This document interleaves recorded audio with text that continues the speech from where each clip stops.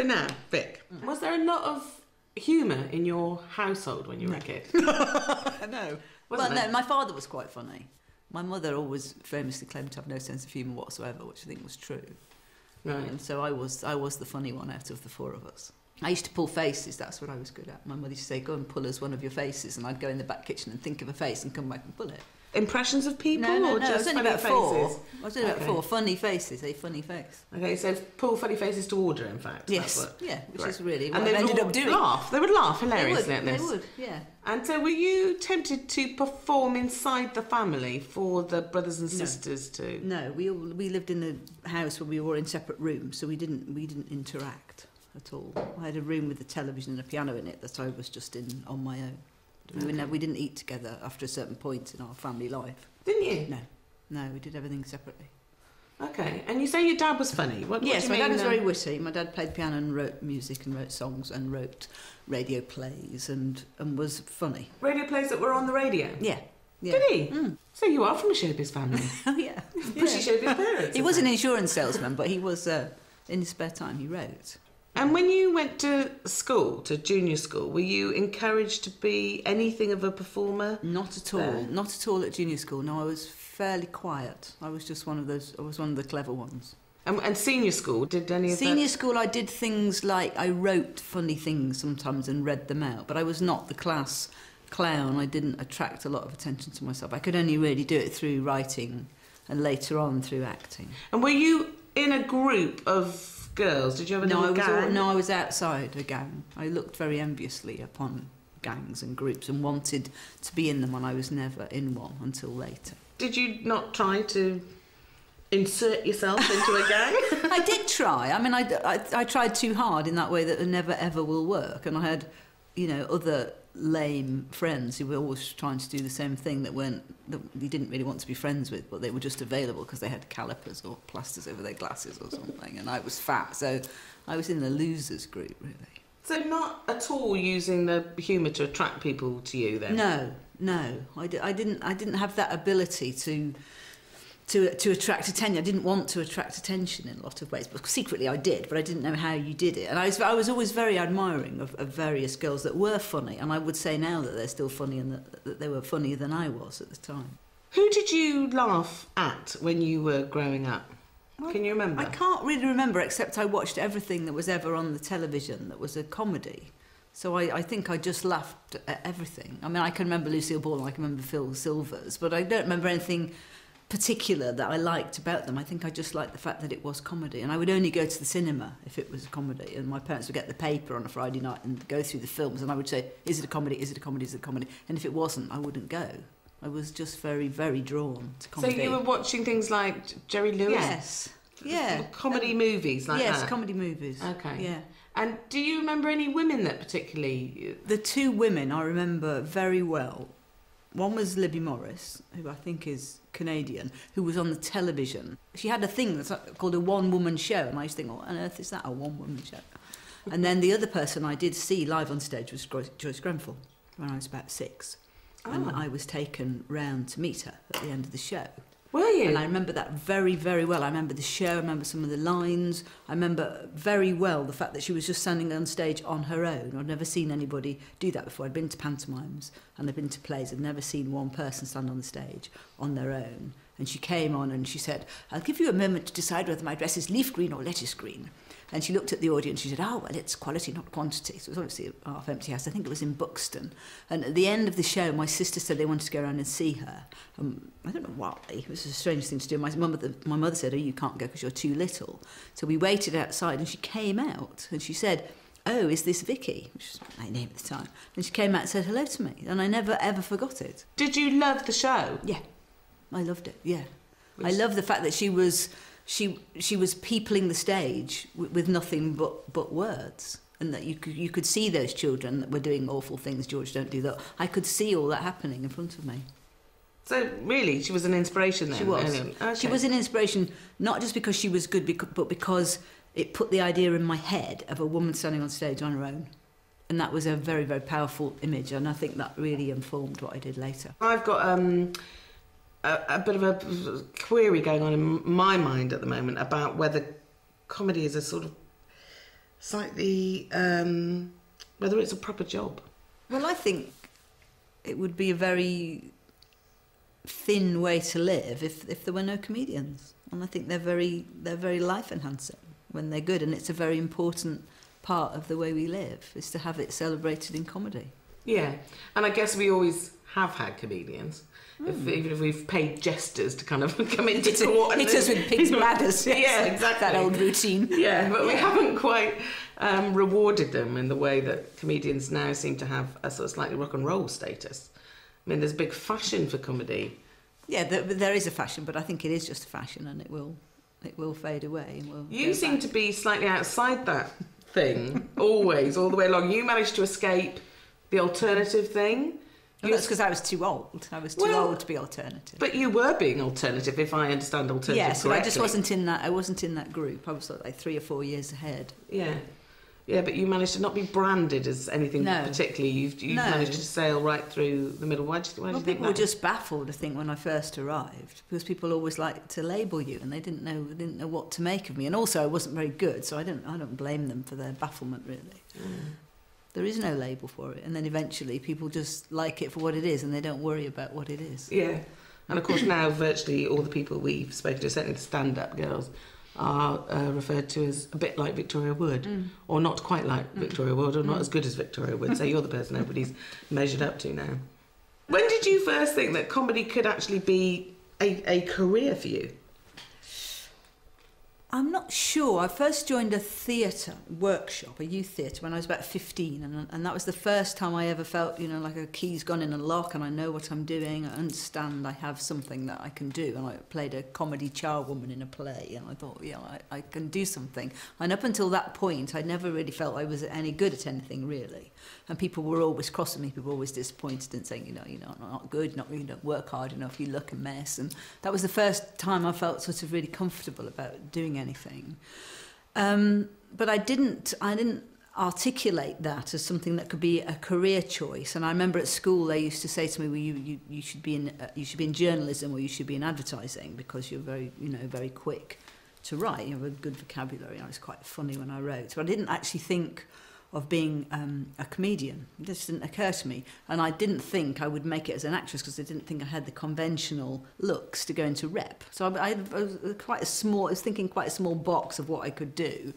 But then by the time I got to university, I suppose I just wanted to perform somehow. I mean, I just blundered around. I was so thick about the way I approached everything that it did take me quite a few years to get a grip, really, to work out what you did and how you did it. Well, it's not as if there's any actual guidance towards this job, is there? No. I mean, you wouldn't sit with a careers advisor who would say, can write well, seems to be funny. Yes. Perhaps stand-up would be nobody would ever suggest that. I remember going to a careers fair in Bury, where I lived, and the drama section was just a very miserable man with dandruff, and I said, I want to be an actress. He said, don't. That's my advice to you, don't.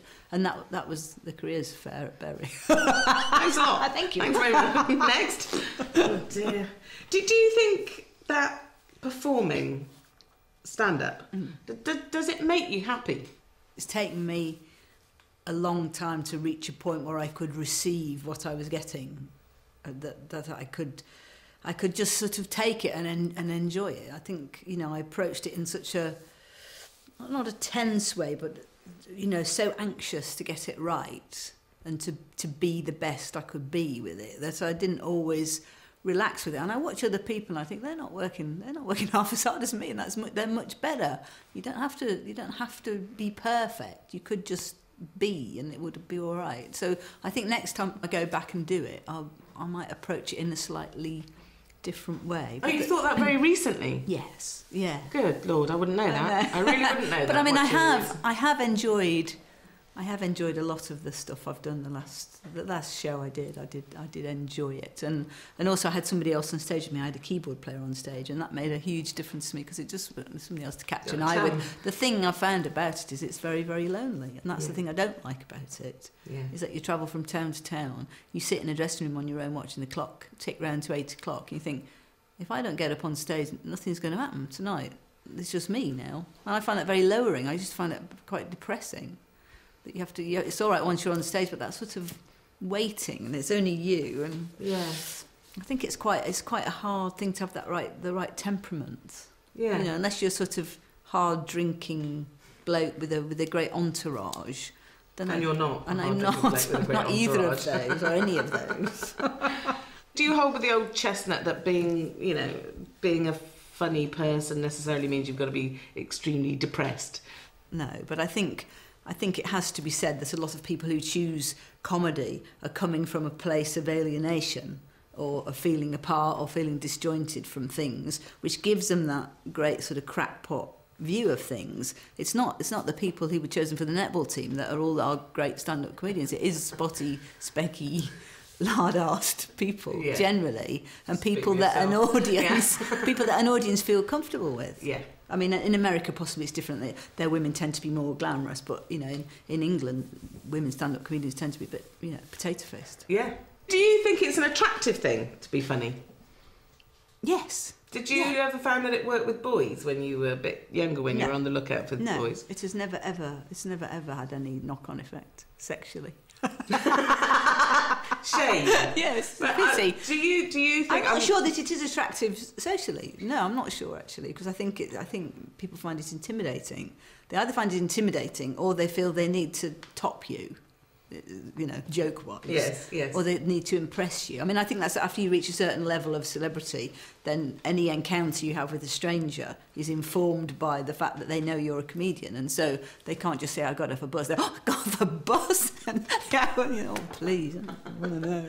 But I think possibly around comedians, it's the desire of other people to please the comedian as well, to have the crack. Yes, I think so. I mean, I think people... I sense sometimes people are disappointed when they meet me because I don't usually say very much. But do you decide whether you're going to be generous then or not? Socially, I just don't have that urge to really talk to people I don't know. You're a hermit. Let's leave it at that. I think I am a little bit that. I do think that. Sometimes I will avoid going to something. Yes. Because I think that's going to be like work. Yes, it's a sort of energy that I absolutely put into my work that I don't want to put into my private life, I suppose. Yeah. And people do tend to think, I know Lenny has this, where people will say, "Oh, cheer up!"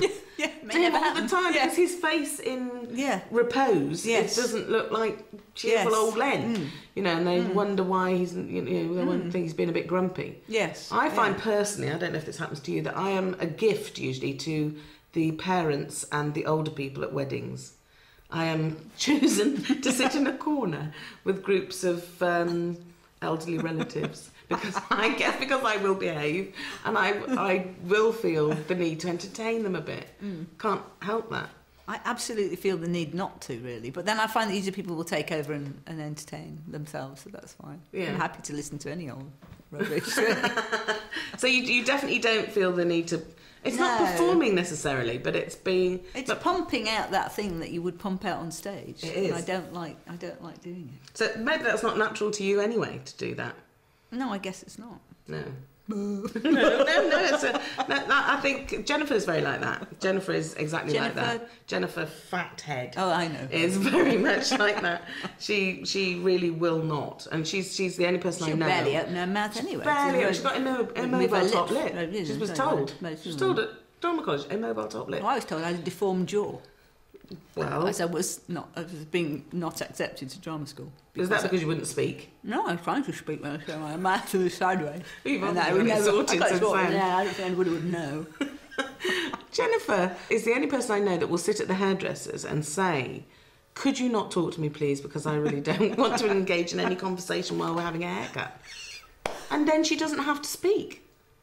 The rest of us are straining to discuss our holiday plans. Yes. Now I am thinking, oh God, I hope I've got enough energy to entertain this hairdresser for the next 40 minutes. What have I done in my life that I could exaggerate for her amusement? I mean, that's pathetic, isn't it? I'm definite need to please person. Do you seek approval from anyone? I think that the approval I've sought from my career has been enough, really. It hasn't had to spill over. I don't seek it from everybody I meet. I'm not trying to impress everybody. I'm not trying to make everybody laugh. But it's been a real need for me to do that on stage. But luckily, I've had that. What happens with you and critics? How do you handle that? Very badly. I'm very oversensitive to what people say. I find it really upsetting. I try not to read them, even the good ones. I don't. It's too. I feel like I've got a skin missing, really. Yeah. You know, I feel I should be robust and should say yes, it's tomorrow's chip paper, but those words are emblazoned on my mind. The first time I went to the Edinburgh Festival in '74 when I was about 21, and I had a review saying, well, at least when she's acting, she's not singing, so that's something, you know. And my first play, it said, oh, we've seen this before, you know. And I was, you know, so pleased to have written a play, and it really hurts. But can you remember as clearly as that any nice things people have written? No, I can't remember anything. No. Have you ever wanted to escape from an image you've created of yourself that you think other people have? Well, I've never really known what my image was, what other people... Luckily, you don't know what people see of you. Thank God, I don't think I could live with that if that was projected onto the back of my eyeballs. So I don't worry about it, really. I just try and look like I look and not worry what people are seeing and what they're taking from it. Have you ever thought, oh, people think that you're this kind of performer and you want to battle against that a little bit and jump out of that box? No, because I only ever do what I want to do, really, you know, and I choose what I want to do. And so I've not been restricted by anybody. I mean, I don't get offered many other things than the stuff I do. So sometimes I think when I see people in films, I think, oh, I could have played that. Why has nobody ever asked me to do that? But I think people have an image of me as this sort of person who only does the things that she writes and doesn't want to be offered anything, because I hardly ever am. Well, it might be true, mightn't it, that you quite like to control what you do? Yeah. Whereas if somebody offers you a part, you don't get to control it. Yeah. I mean, I've certainly found that. Yeah. When did you start to control what you did in terms of, I mean, you've obviously always written it, but when did you decide that you might be able to call the shots? I don't know, really. What's lovely is if you work with somebody who brings something else to it. So I think sometimes it's a bit limiting when you just rely on your own vision. And I know for myself, I'm not a very visual person, so I'm always glad to work with somebody else who has a good eye. The reason I'm asking you that is because I think we had a moment, Jen and I, when we realised that you could go into the editing suite and you could make some choices about things. And Jennifer now will have monitors facing her on the floor when she's making TV. Yeah, and the two guys used to do that. Oh, did they? Yeah. I think sometimes if you've written a sketch and you know the way it goes, it's very hard. I think with sketches, I think you have to call the shots, really, because it's only you understands, you know, that it's funny you looking like that, but it's not funny me looking like this, and you have to say that. Plus, quite a lot gets lost from writing something on a page. You cannot expect someone else to totally understand everything. That's there right. are things you forget to write. Yeah. And you just have a shorthand and you're amazed when people don't know what that is. Do you wish there were more women performing, or are you secretly glad there aren't? No, I used to be delighted. I used to be delighted there weren't any, because I thought it gave me an advantage. And truthfully, I really don't care, because all that matters is that people are good. And it seems to me that the reason there are so few is that only a few have chosen to do it. It's not that people couldn't do it, it's just that they don't want to. Because it is an odd thing to want to do, and maybe it is a more male thing to want to control a huge bunch of people. I don't know. I mean, I've always thought that the only way you'll answer that question is why there's so few, which you haven't asked me, but I'm asking myself and answering. You have to ask the ones who felt they couldn't do it, and you think, well, why couldn't you do it? There's this idea that there's female comedy and there's comedy, and I just wanted to be comedy. You know? Yeah. I sort of wish more younger women would step up, really. I just wish it wasn't a question that ever had to be asked. Yeah, that you didn't have to make. But this even programme. I'm not making this program for that reason. No, at all. no. But I am interested in the fact that you really can go along to any comedy club and you can ask if you can stand up and do a bit of. You could do 3 minutes in front of the mic, and anybody will let you do that virtually. Yes. But for some reason, hardly any girls do that. Yes. Girls that are great and very funny just don't think that's a proper job, or they don't think they want to do it, and yet they love watching you. They tell me they love watching us. So I don't understand why they don't regard it as a career, No, I don't understand that. Well, we can't understand it because we've done it as a career.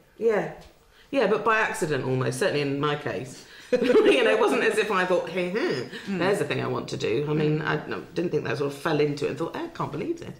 Having a really good time, and somebody thinks this is okay to do as a job. Yes. You know, so I always felt, maybe I feel a bit guilty about it. Maybe. Could be that. What about the writing? Do you work with a computer? No. I write longhand. I can touch type, but I prefer to. I write jokes longhand. I write more serious things on the computer. Oh, do you? But jokes, I hardly write them down, so it's not like a proper script. It's just sort of ideas, and I work it out on the stage. Are you very disciplined about the hours that you work?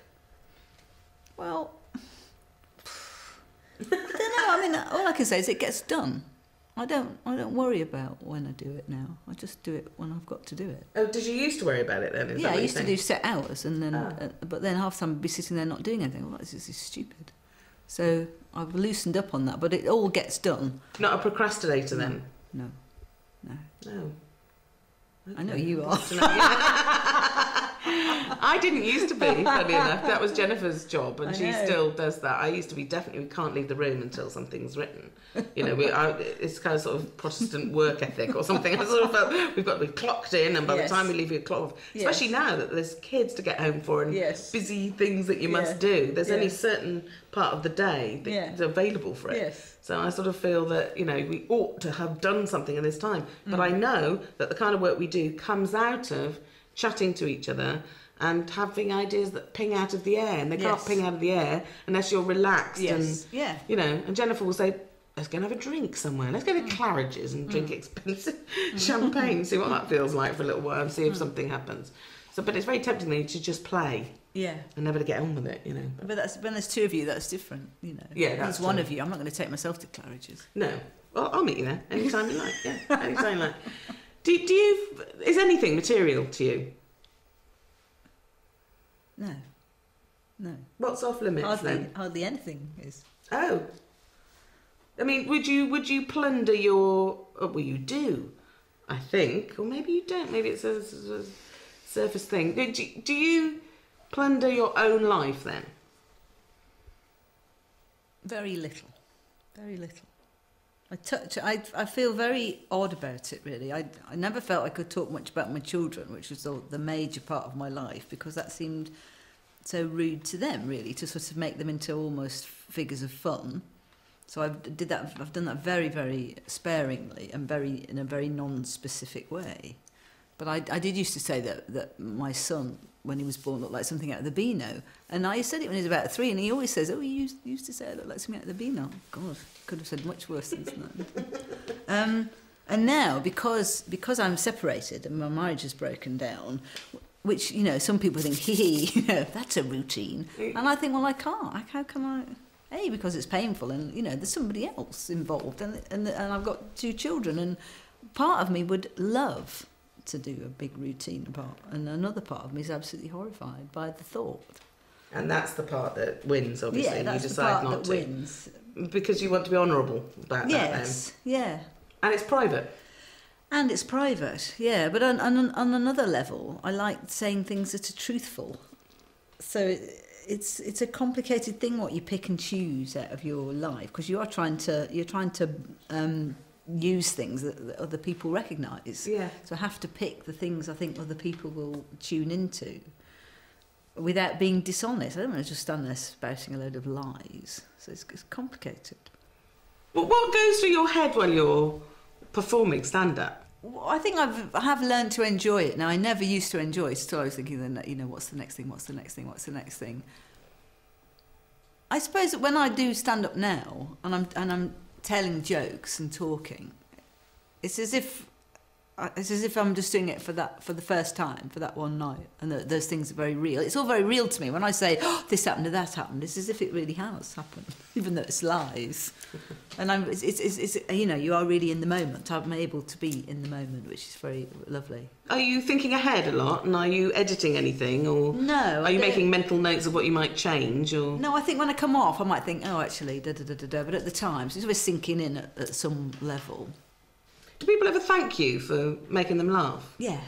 How do you feel about that? I think it's lovely. I take that as a, you know, I think I don't brush it off because I think it's a lovely thing to be thanked, and I think it's a lovely thing if you have a job that is life enhancing in some way. So I feel really fortunate to have had that job and been able to do that thing. So I don't dismiss it, and even though I know myself I've not always had the enjoyment out of it that I might have had, I do appreciate the fact that other people have had huge enjoyment. And when I see other people work and it gives me a buzz, then I know that other people are getting that buzz off me. So I'm not going to be dismissive of it now. I'm very grateful for it. Were you, do you think? Yes, I was, because I didn't want to get conceited. So people, I said, but no, I'll lap it up now.